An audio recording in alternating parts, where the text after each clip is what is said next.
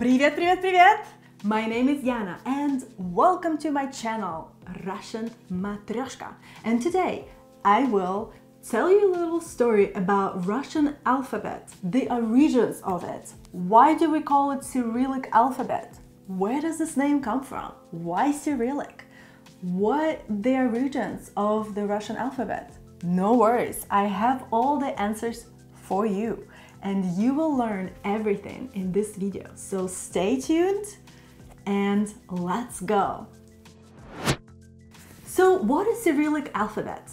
It is Slavic alphabet.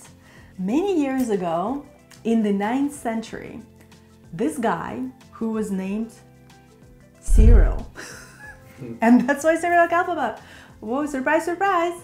He was given this mission to create Slavic alphabet in order to translate Greek religious texts into Slavic. But there was no alphabet, and Slavic people needed to create it for their spoken word so they can write it down.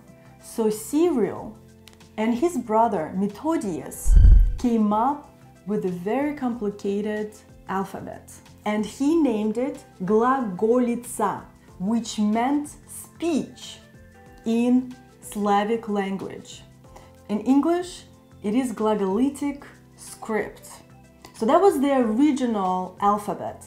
And then his students went even further and combined Glagolitic alphabet with Greek alphabet. That gave an origin to the Cyrillic alphabet. Cyrillic alphabet is a combination of Greek alphabet, which is 24 letters, plus 19 letters that represented sounds in Slavic language. So that created Russian / the Cyrillic alphabet that we use to this day. And of course, throughout the years, the original Cyrillic alphabet went through multiple iterations, but the original structure of it stays the same to this day. And that's it for today's lesson. Make sure to subscribe to my channel, RussianMatreshka, for more fun content about history of Russian language, about fun words to know in Russian language, slang, and of course, Russian alphabet.